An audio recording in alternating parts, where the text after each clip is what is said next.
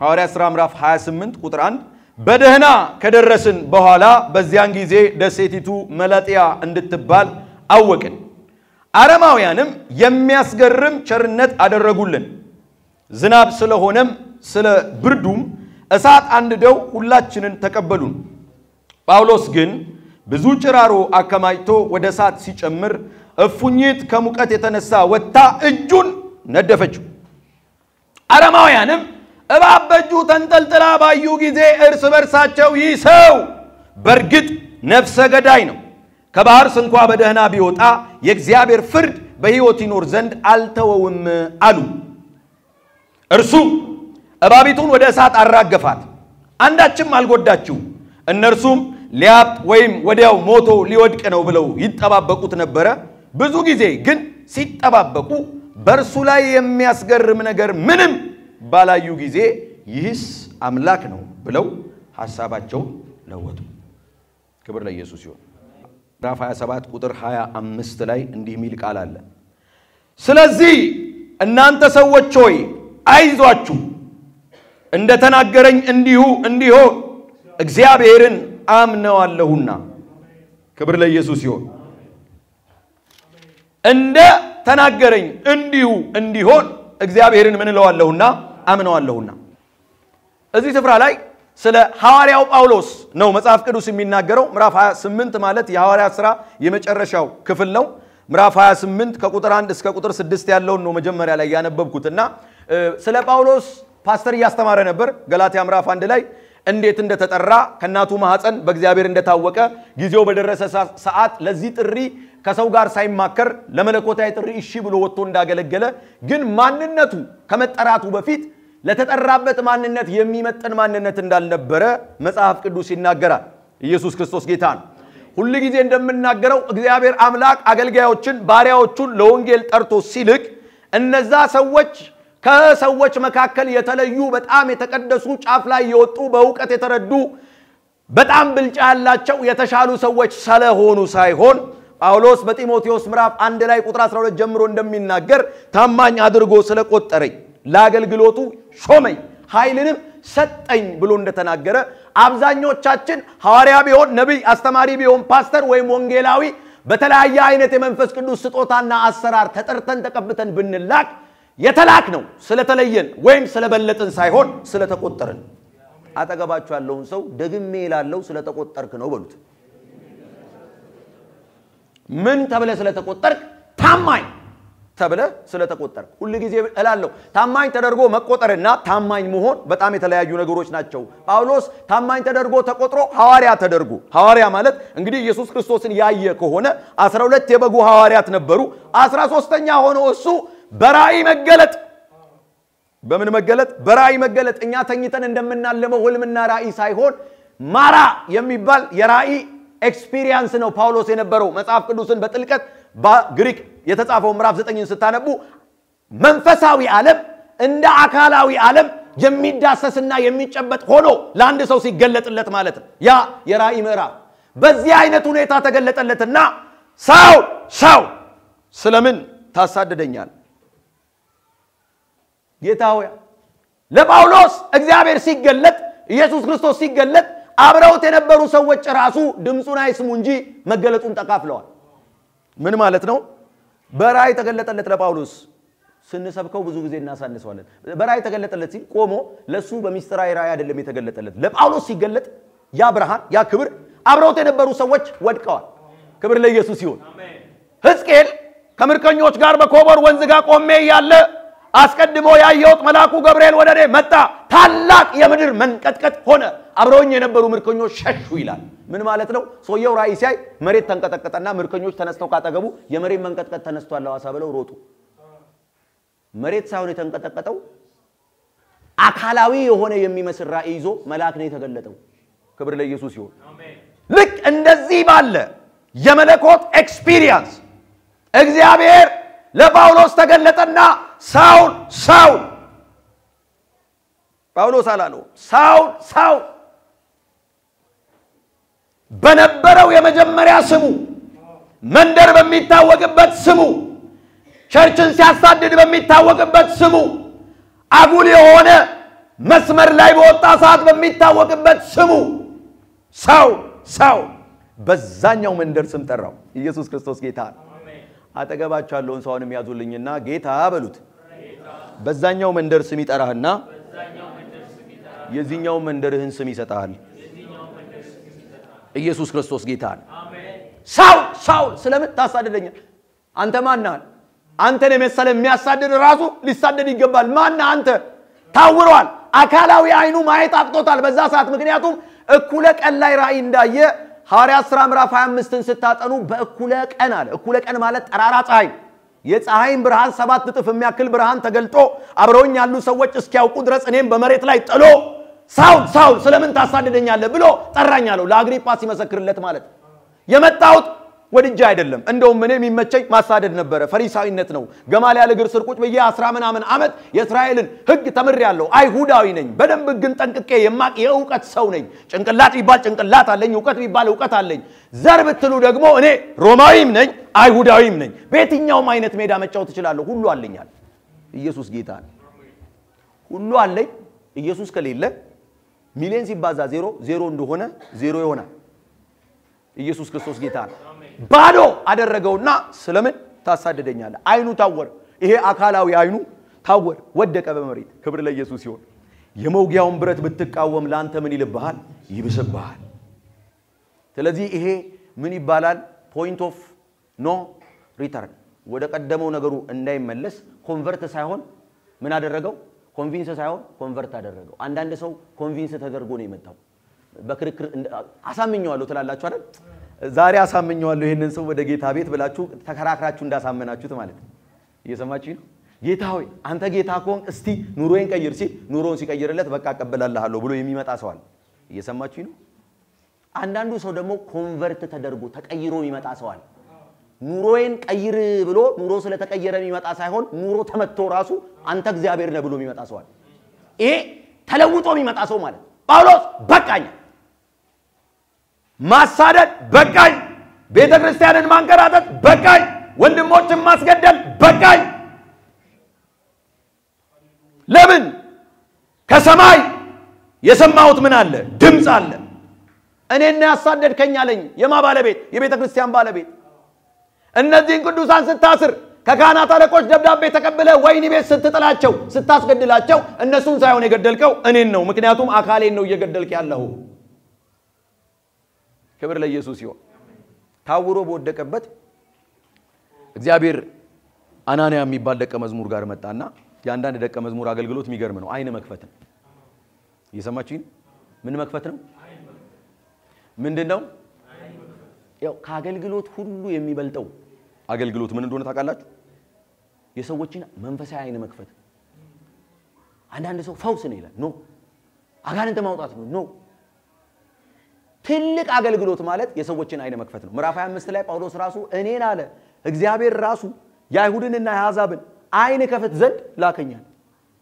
የራሱ አይን ታውሮ የነበረውን ሰው አናንያ ጋር ሄደና ምዕራፍ 9 ላይ አናንያ አለው በጸሎት ሰዓት ላይ ሳውል የሚባል ሰው በመንገድ ላይ ተገናኝቸው መለኮታዊ ክብር ላይ ወድቆ አካላዊ አይኑ ታውሮ እቤት ይገኛል ሂድና እጅን ጫንበት መንፈስ ቅዱስ ይሞላ ደግሞም ያይ ዘንድ አይኑ ይገለጥ ሲለው አናንያ ጌታው ይሄን ሰው ረሳህ ወይ ስንት ጾም ጸሎት ላይ ስሙን ያነሳን ስንጸልይ ነበር ይሄ ቸርች የሚያሳድድ ቅዱሳንን የሚያሳድድ አገልጋይ የሚያሳድድ አሳዶ የሚገድል ገዳይ ሰው እንደሆነ ረስተዋል ወይ እሱንማ ማሳወር አይደለም መግደል ነበረብህ ያለ ይመስላል ክብር ለኢየሱስ ይሁን አጠገባችሁ ያለውን ሰው የእግዚአብሔር ሚዛን ያንተ ሚዛን አይደለም በሉት ሲደግማችሁ ነው የእግዚአብሔር ሚዛን በሉት የእግዚአብሔር ሚዛን ያንተ ሚዛን አይደለም እንደኛ አእምሮ የእግዚአብሔር ሚዛን የኛ አእምሮ ሚዛን ቢሆን ኖሮ እግዚአብሔር ስሙን ቀይሮ ወይ ቢኒያም ወይ ከበደ ወይ በቀለ መባል ነበረበት እግዚአብሔር ያስባለው ሚዛኑ ኢየሱስ ክርስቶስ ጌታ አሜን ምኑ ነው ሚዛኑ ይሄን ሰው እግዚአብሔር ያየበት አይንና ይሄን ሰው ቀድሞ በነበረው ማንነቱ የሚያውቁት ሰዎች ያዩበት አይን የተለያየ ስለነበረ ተከራከረ እንዴ ይሄ ሰው እኮ በርካታ ሰዎችን አስቸግሯል ጌታ ሆይ አስታውስ በሱ ምክንያት የታሰሩ በሱ ምክንያት የሞቱ እየሰማችሁ ነው እስጢፋኖስን ሌላው ቢቀር እስጢፋኖስን የመሰለ አገልጋይ ሲገደል ሲወገር ሳውልም ተስማምቶ ነበር ተብሎ የተጻፈለት ሰው ነው እንዴት ዝም ትላለህ ሂድ ይሄ ደግሞ በአሕዛብና በነገስታት ፊት ስሜን ይሸከም ዘንድ ስለ ስሜ ገና ልዩ ልዩ መከራ ይቀበላልና ለኔ የተመረጠ ዕቃ ነው ክብር ለኢየሱስ ይሁን ለማይ የተመረጠ ዕቃ ነው እናናንያ ያያሉ ከልጅነታቸው ጀምሮ አንድም ከመቅደስ እግራቸው ያልወጣ ከብላቴንነታቸው ወራት እግዚአብሔርን ፍለጋ የሄዱ መንፈስ ቅዱስ የሞላባቸው በጽድቅ በቅድስና የኖሩ በጸሎት የተጉ እጅ በመጫን የታወቁ የቀደሙ የተባሉ ሰዎች ይያሉ የክብር ዕቃ ነው ክብር ለኢየሱስ ይሁን ሲጮሁና የክብር ዕቃ ነው በሉ የክብር ዕቃ ነው ጮክ ብላችሁ ጠላት እየሰማ የክብር ዕቃ ነኝ በሉ የክብር ዕቃ ነኝ ሃሌሉያ አሜን አይታችኋል ሐዋርያው ጳውሎስ ቆሮንቶስ ላይ ይመጣና ከዛ በኋላ ሲጽፍላቸው ስለ ክብር ዕቃና ስለ ውርደት ዕቃ ስለ ክብር ዕቃና ስለ ውርደት አንዳንድ ዕቃዎች እናንተ ቤት ታውቁ የለም ወይ ከማድ ቤት የማይወጡ ዕቃዎች አሉ ውሏቸው እሳት ላይ ውሏቸው አመድ ላይ የሆኑ ዕቃዎች አሉ አንዳንድ ደግሞ የክብር ዕቃዎች አሉ ምንም አይነት አስተዋጽኦ ሳያበረክቱ ተሽሞንሙነው ጉብ በሚደረጉ ጫውታው ያለው ከዕቃው ማንነት ሳይሆን ከዕቃው ባለቤት ነው የዕቃው ባለቤት የወደደውን አንስቶ ለክብር ያስቀምጠዋል የወደደውን ማድ ቤት ይልከዋል ልክ እንደዛ እግዚአብሔር ወደደና የክብር ዕቃ ኢየሱስ ክርስቶስ ጌታ ነው ገና በአሕዛብና በነገስታት ፊት ስለ ስሜ ዋጋ የሚከፍል ስለ ስሜ የሚሰደድ ስለ ስሜ የሚደበደብ ስለ ስሜ በብዙ ነገስታት ፊት ቆሞ ወንጌልን የሚናገር ለኔ የተመረጠ ምርጥ ዕቃ ነው ኢየሱስ ክርስቶስ ጌታ ነው ሐናንያ ሄደና ይሄንን መገለጥ ይዞ ክብር ለኢየሱስ ይሁን የነቢያት መንፈስ ላይ አለ ምንም እሱ ፖስት አድራሽ ነው ጌታ ያለውን ነው የሚለው ከዚህ ውጪ መልእክት መቀየር አይችልም ሄዶ ሳውልን አገኘውና 3 ቀን ያህል እህል አልበላም ይመስለኛል ሳውል ለመጀመሪያ ጊዜ የህይወቱን ይሄ ዝቅ ጾም ጸሎት ፍጹም ጾም ለ3 ቀንና ለ3 ሌሊት የጾመው ያኔ ይመስለኛል ክብር ለኢየሱስ ይሁን ጫነበትና ሐናንያ ጳውሎስ ሆይ እግዚአብሔር እንደዚህ ብሎኛል አይኔ ይከፈት ዘንድ በራእይ አሳይቶ ልኮኛል ብሎ ሲጸልይለት አይኑ ምን አለ ተከፈተ ኢሚዲየትሊ ሲሄድ ቸርችን እያሳደደ ሲቸርች ቅዱሳን እያሳደደ የሄደ ሰውዬ ሲመለስ እየሰበከ ተመለሰ ቅድምም ብያችኋለሁ ጳውሎስ ተለወጠ ኮንቨርት ተደረገ እንጂ ኮንቪንስ አልተደረገም ሰዎች አሳምነውት ሳይሆን የመለሱት ጌታ ለውጦት ስለሆነ የተመለሰው ሲሄድ እያባረረ ሲመለስ እየሰበከ ክብር ለኢየሱስ ይሁን ክብር ለኢየሱስ ይሁን ክብር ለኢየሱስ ይሁን እንዴት ሆነ በሉ ትንሽ ነገር ላሳያችሁና ወደ ዋናው ሐሳቤ ልግባ ይሄ ቦነስ እስካሁን የተናገርኩት ዋናው መልእክት ቀጥሎ በገማልያል እግር ስር ቁጭ ብዬ ተምር ያለው ሲል ገማልያል እግር ስር ቁጭ ብሎ ከዘፍጥረት እስከ ራእይ በእነሱ ዘመን እስከ አዲስ ኪዳን አልተጻፈም ኮምፓይል አልተደረገም የሕግና ነቢያትን ጠንቅቆ ያውቃል እንግዲህ የሚያውቀው ቃል በእውቀት እየሰማችሁ ነው ሎጎስ የሆነው የእግዚአብሔር ቃል ጳውሎስ ውስጥ አለ መንገድ ላይ የእግዚአብሔር እጅ ከወደቀችበት ታይም በኋላ ይሄ በውስጡ እንደ ዕውቀት የተቀመጠ ሎጎስ የሆነው የእግዚአብሔር ቃል በመንፈስ ቅዱስ ኃይል መተርተር ጀመረ ክብር ለኢየሱስ ይሁን ክብር ለኢየሱስ ይሁን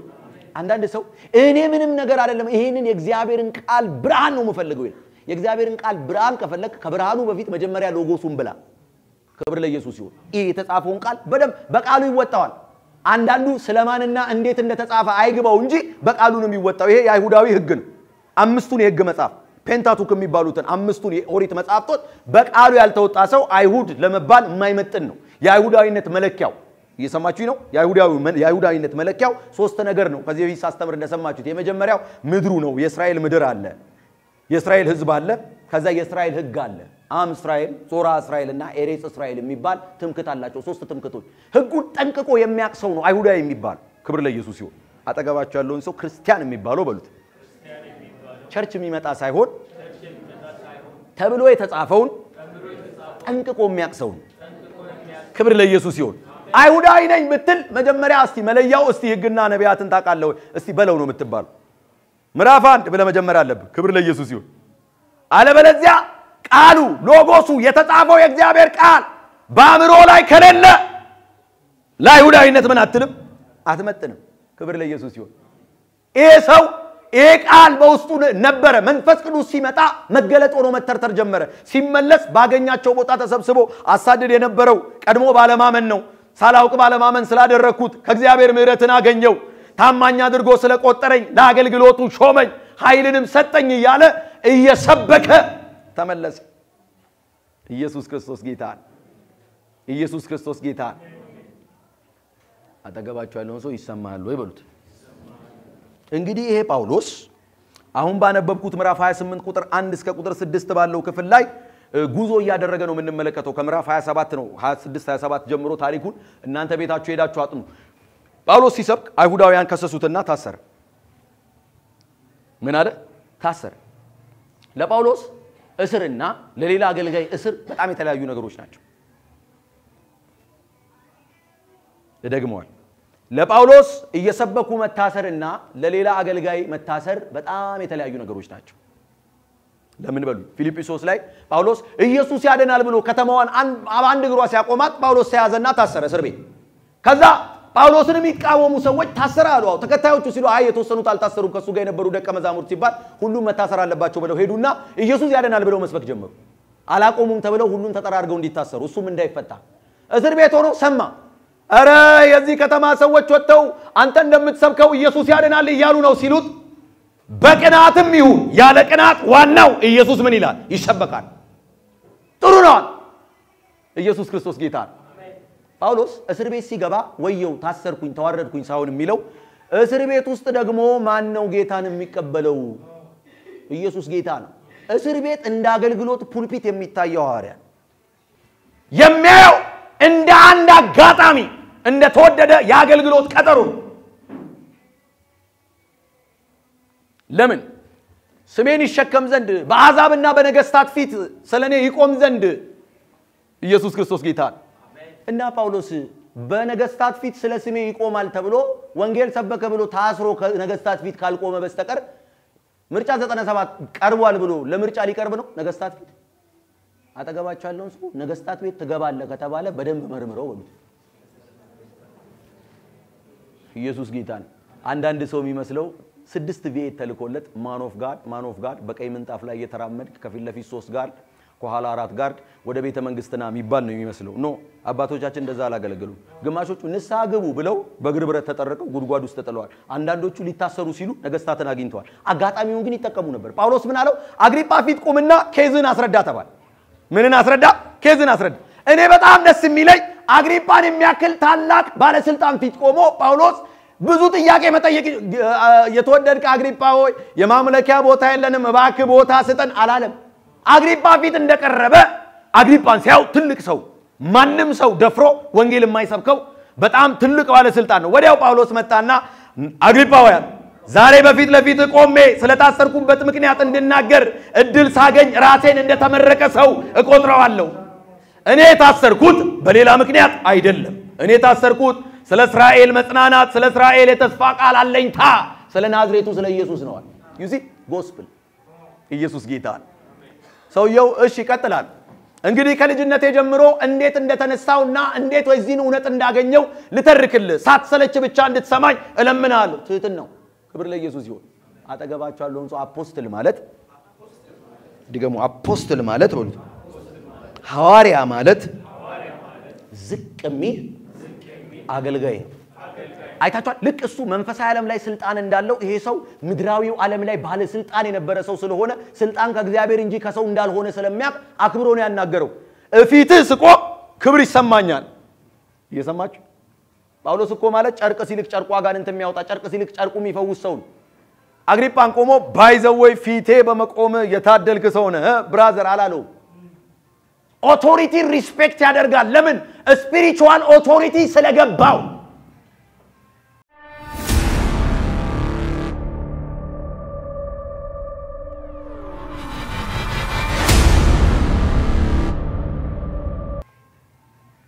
ራሴን እንደተመረቀ ሰው እቆጥረዋል እንግዲህ የኔ ህይወት ለውጥ የጀመረው እንዴት እንደሆነ ልንገር የቀድሞ ስሜ ሳውል ይባላል አሳዳጅ ነበርኩኝ እንዲና እንደዛ ነበርኩኝ ብዙዎችን አስገድያለሁ ቤተክርስቲያንን አሳድጃለሁ ነገር ግን መንገድ ላይ እንዴት ራይ እንደተገናኘው እንዴት እንደተለወጠ እያወራው ቀስ ብሎ ኢየሱስ ማለት ብሎ ስለ ኢየሱስ መናገር ሲጀምር አግሪጳው ያለው በመሃል አንተ በነቢያት እንዲህ ተብሎ ተጽፏል አለውና ነቢያትን እንድትቀበል አቃለው ሲለው በጥቂቱ ክርስቲያን ልታደርገኝ ትወዳለህ አለው ሰውየው ኢየሱስ ጌታ ነው ምን ማለት ነው ኦሬዲ የሰውየው ልብ መሸርሸር ጀምሯል ማለት ነው ስነ ስርዓት ማለት ነው ክብር ለኢየሱስ ይሁን አጠገባችሁ ያለውን ሰው ለነገስታት በሉት ወንጌልን እንድትናገር ትላካለህ ይሄንን መልእክት መስሚያችሁን በእግዚአብሔር ቃል አርጋችሁ ስሙት እምነት ከመስማት ነው መስማትም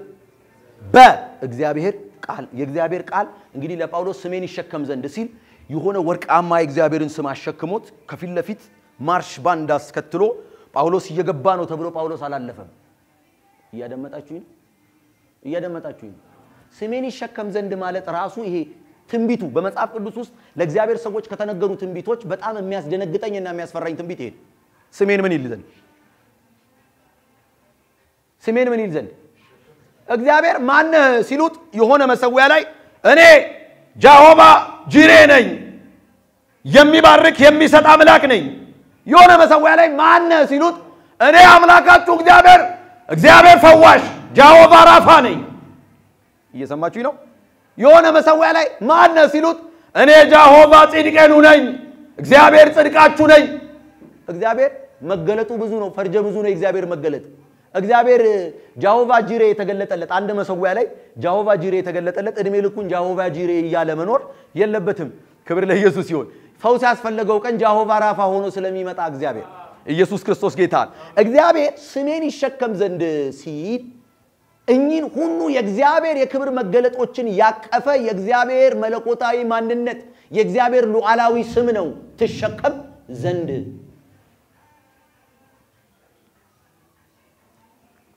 እሺ እዚህ ጋር ያዙልኝ በሚገባችሁ ቋንቋ ላምጣላችሁ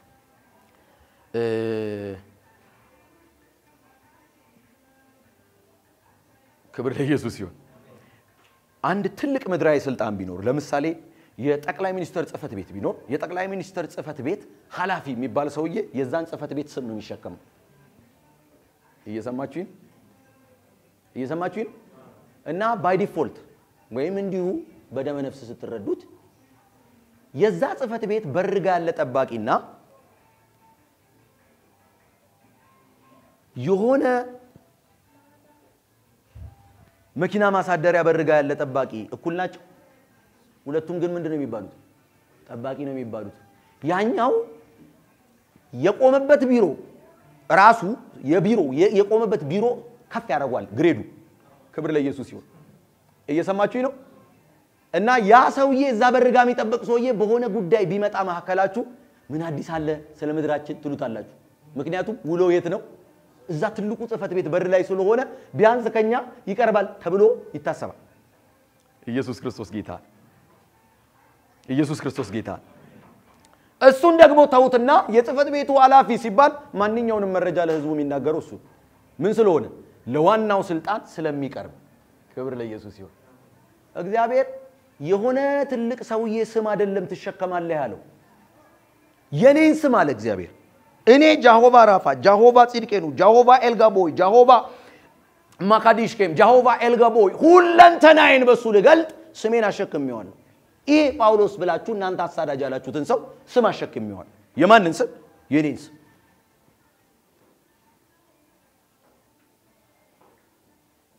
ኢየሱስ ክርስቶስ ጌታ አተገባቸው ነው ሰው ያዙልኝና ከተሸከም ካይቀር በሉት ኃጢአት አትሸከም እርኩሰት አትሸከም በደል አትሸከም ክፋት አትሸከም ምቀኝነት አትሸከም የእግዚአብሔርን ስም ተሸከም ኢየሱስ ጌታ በደንብ ስሙ እና ጳውሎስ አንደበቱን ከፍቶ ሳይሰብክ ሳውል እባክህ እርዳን ወደኛ አለፍ ሲሉት ጳውሎስ ድንበር አቋርጦ አንድ ሀገር ሲገባ የተሸከመው ምንድነው ስም የማስብ የእግዚአብሔር ጳውሎስ ወደ ኤፌሶን ከተማ ለመሄድ ባሰበ ሰዓት በኤፌሶን ከተማ ታላቅ ነውጦን አይልም ሐዋርያ 16 አርጤምስ ታላቅ ናት ብለው ከተማው ተበጥብጦ ስቴዲየም ወጥተው የኛ ንግስት ናት እቺ ዲያና የምትባለው አርጤምስ የምትባለው ጣዖት ንግስታችን ናት መቅደሷ የተባረከ ነው ብለው ሰዎች አርጤምስ ታላቅ ብለው አበዱ በደመ ነፍስ ለምን ሲባል ሶየው ገና ኤፌሶን ሄዳለው ሲል የተሸከመው ስም አብሮት ስለሚሄድ መናፍስት ዓለም ላይ ታወቀ ኢየሱስ ጌታ ኢየሱስ ጌታ ኢየሱስ ጌታ ኢየሱስ ጌታ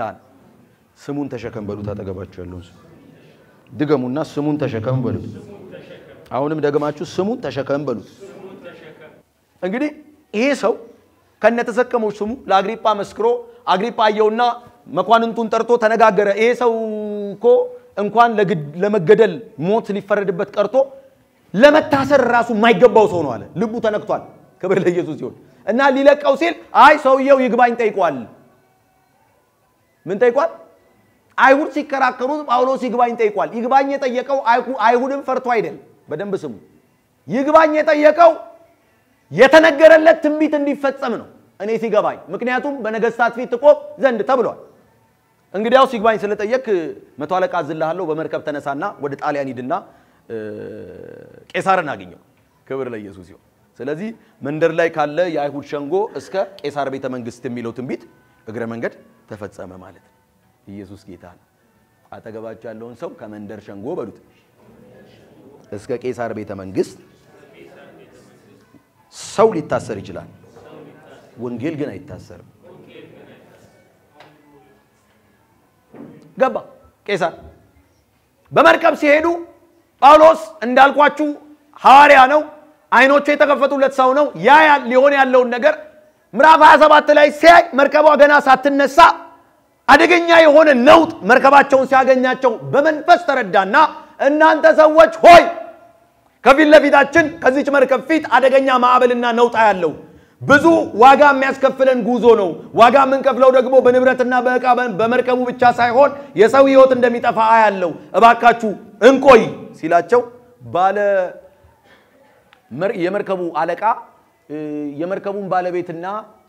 ካፒቴኑን የመርከቡን ሹፌር ሰማና አይ ተውቴን ሰውዬ የራሱ አስተያየት ነው እንሂዳለን ክብር ለኢየሱስ ይሁን እየሄዱ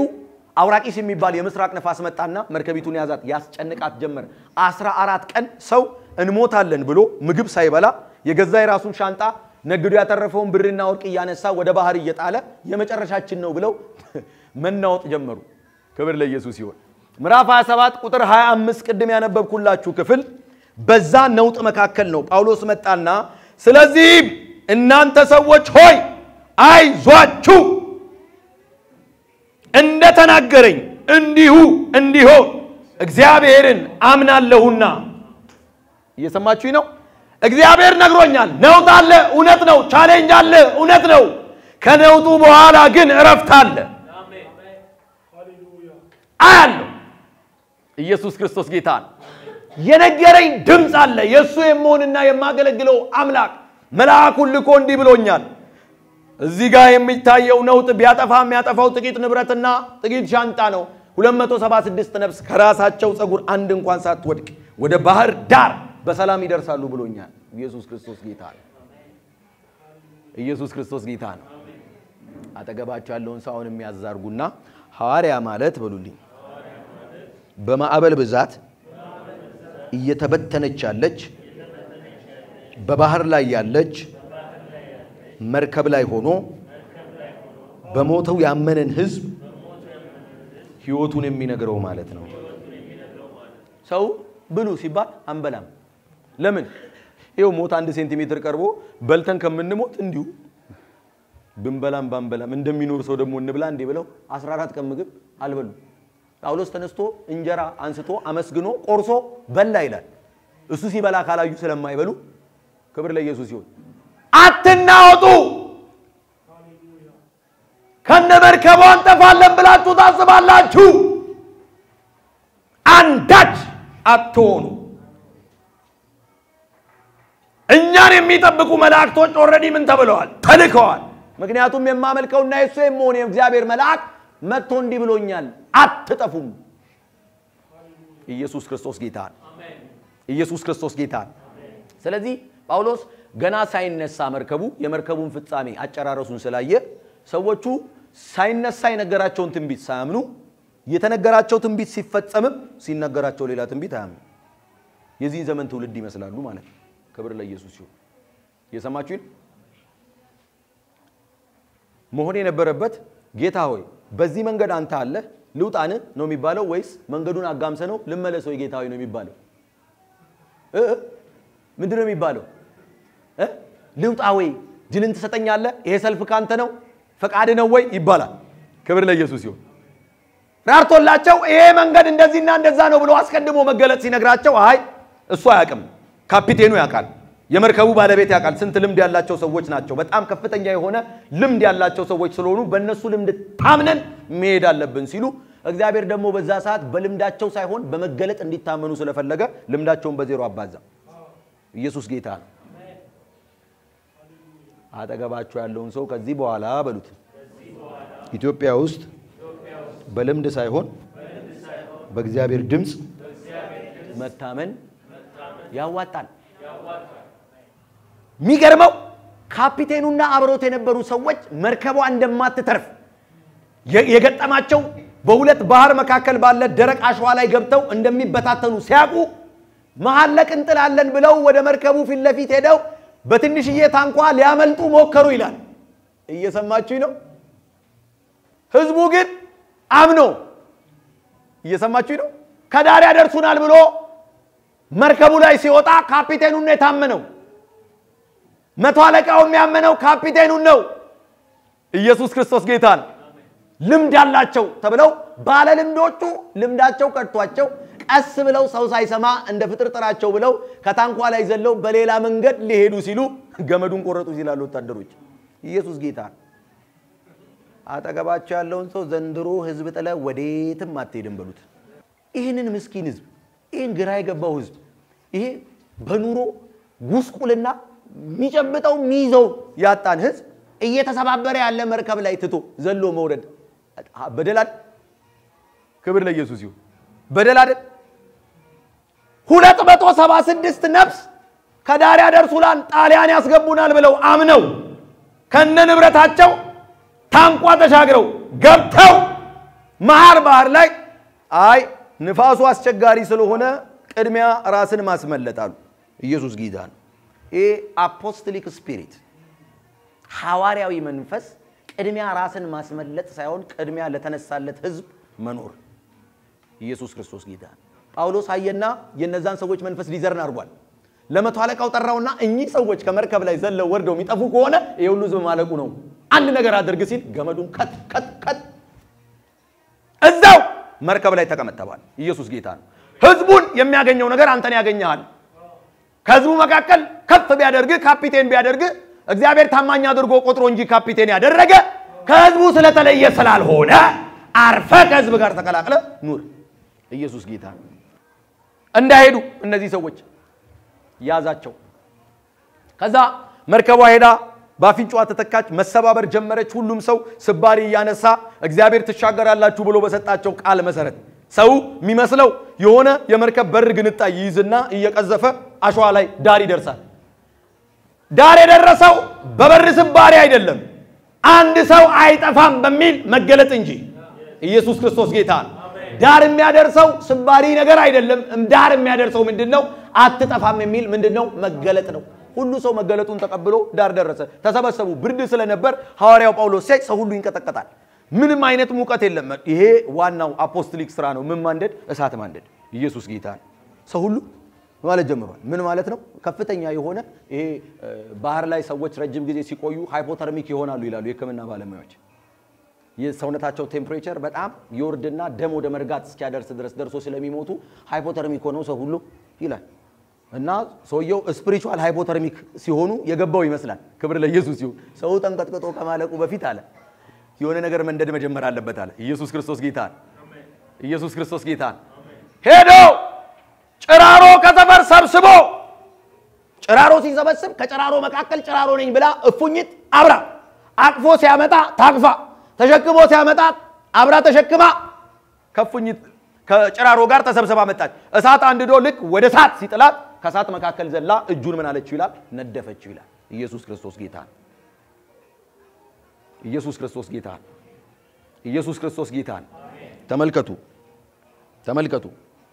ጳውሎስ ሁለት መገለጥ ቀድሟታል እፉኝቷን ስንት መገለጥ የመጀመሪያው ሞት የተገባው ሆኖ ሳለ ስሜን ይሸከም ዘንድ ተብሎ የእግዚአብሔርን ስም በተሸከመ ቀን በመንፈስ በነፍስ በስጋው ላይ የገባ የመለኮት ፕሮቴክሽን የሰማይ ጥበቃ እላው ላይ አለ ደምስሩ ሴሉ ሳይቀር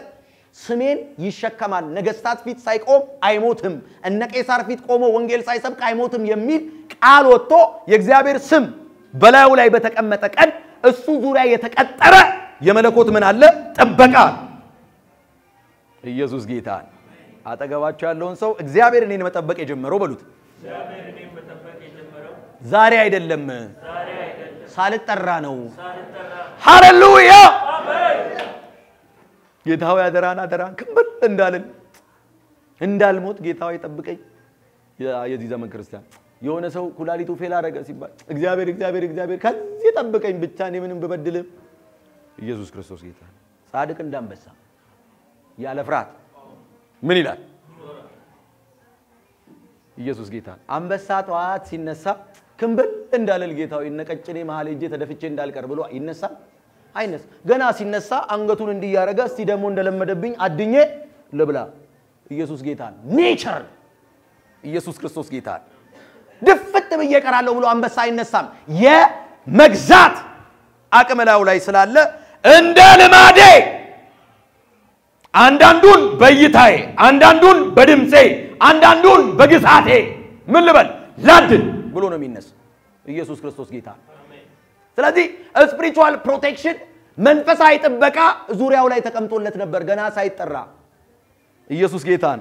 ስለ መንፈሳዊ ጥበቃ እፉኝት የነደፈው ቀን አይደለም ጳውሎስ የገባው ቀድሞ መገለጥ መጥቷል ምን የሚል ስሜ ይሸከም ዘንድ እስቲ